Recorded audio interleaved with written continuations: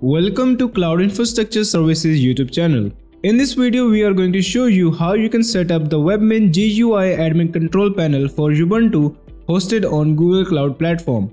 So simply click the link in the description box to come to this marketplace listing on the Google Cloud Platform. From here, you want to create a new virtual machine. So simply click on Launch. After that, you will be brought to this screen where you can customize your virtual machine. So give your virtual machine a deployment name. Choose the region where you want your virtual machine to be deployed.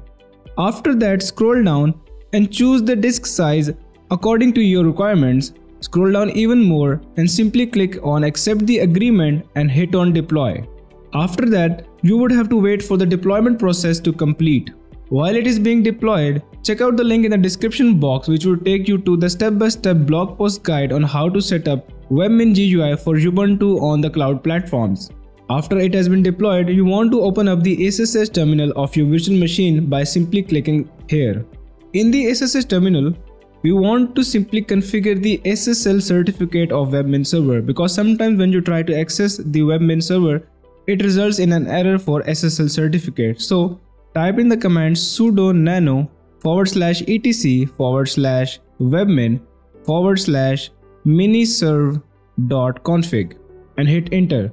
In this file, you want to change this SSL tag right over here from 1 to 0. After that, hit Ctrl O, hit enter and Ctrl X to save and exit the file.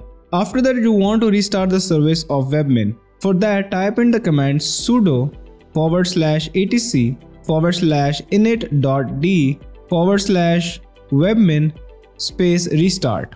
After that, you are good to go. So now, head back over to Google Cloud Platform, click on this hamburger icon, scroll down and click on Compute Engines.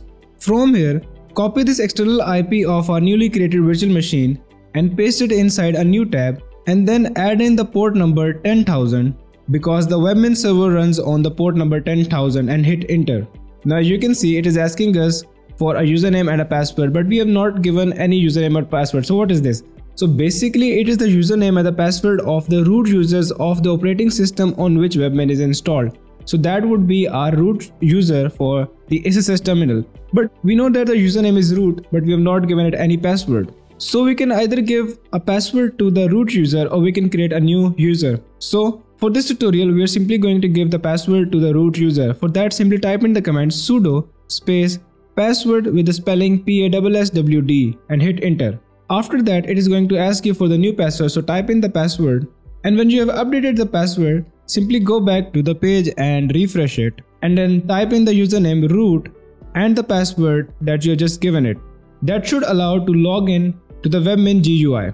Now to create a new user, you can check out the link in the description box for the step-by-step blog post guide in which the commands for creating a new user and adding them to the sudo users group is written. From here, the very first thing that you want to do is that you want to refresh all the modules. So simply click on this button that says refresh modules. After that, if you want to install certain packages or update the packages, simply hit on system and then go to software package updates.